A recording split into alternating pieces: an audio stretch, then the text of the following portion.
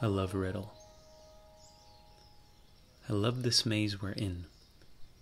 No solution is the perfect teacher. It draws out and generates enormous energy.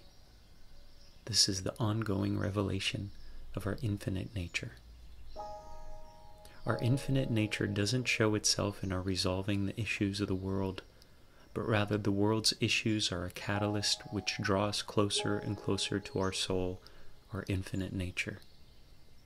Then we stop trying to solve the maze and instead we begin to live inside it with wonder and amazement. Little by little we stop seeing the world as something to solve, but instead we get closer to it. We let it impact us. We become totally intimate with it.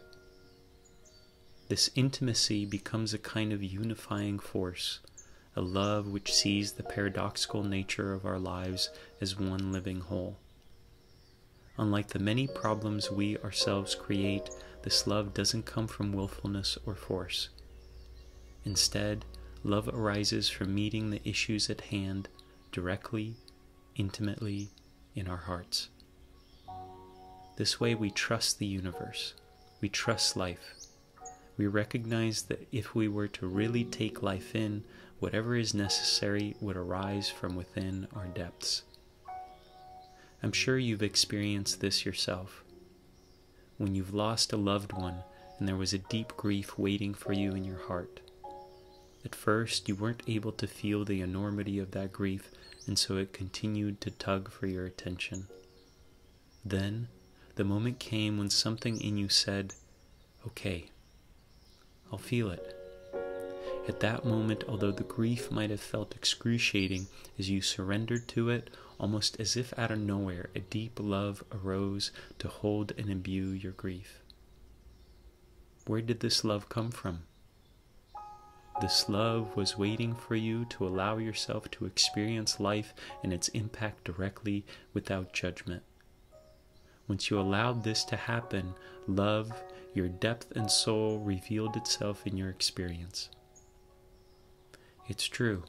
Sometimes we can't meet the challenges of the world, for we may find that even our own daily obstacles are too much. In that case, we take bite-sized pieces. We open ourselves to what we can, while staying grounded and resourced. Little by little, our capacity to face life and its challenges strengthens.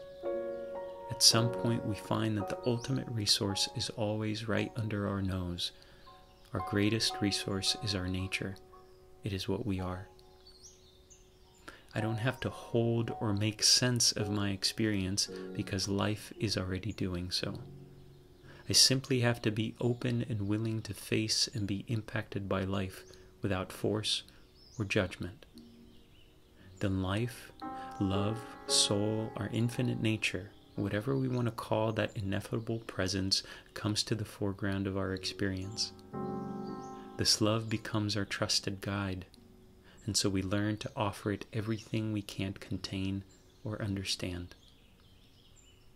Many aspects of life are just too large for our limited, finite perceptions to hold. Yet our source, where we come from, is vast and unlimited. It knows how to face that which we don't. When we stop trying to find and impose solutions from our limited sense and instead let life have its impact, we begin to learn that what meets the problem honestly is something inherent to our being. Let yourself fall in love with this maze we're in. Although you might not have the solutions to the challenges we face, once you accept the riddle you're in, you'll be amazed at what you may find.